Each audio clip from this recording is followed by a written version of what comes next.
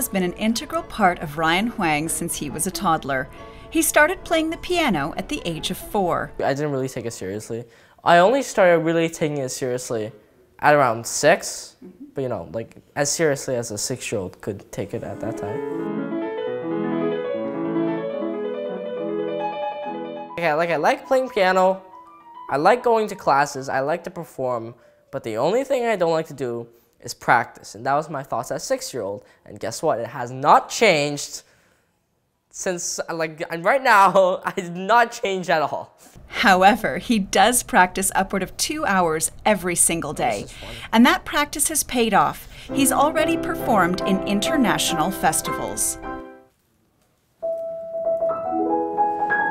While he also plays the violin, Ryan loves the versatility of the piano. Brand. The sound is very big, it's very powerful, but it can also be like really soft at times. It can, you know what? I think this is the best way to describe it.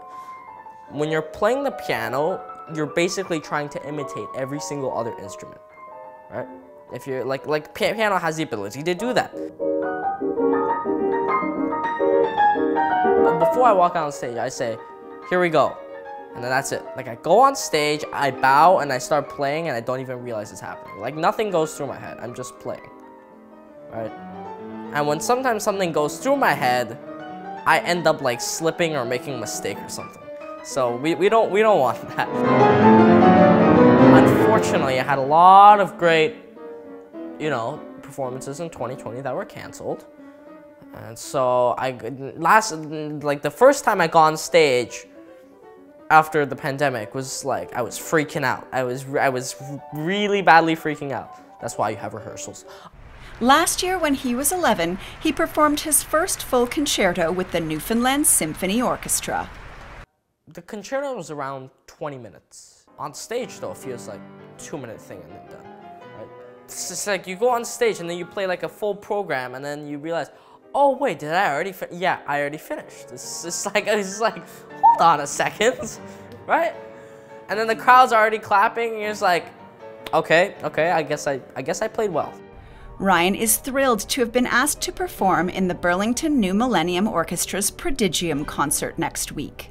In my recollection, I have been, I've conducted so many concerts and been to so many concerts, I have never seen a collection of this number of talented young performers performing on one program.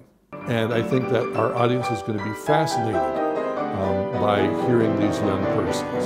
And further to that, we'll also have a chance to interview each one of our performing artists on stage right prior to their performance. And then, of course, they perform, and what can I say? It'll be beautiful. Reporting for Halton News, I'm Nikki Wesley.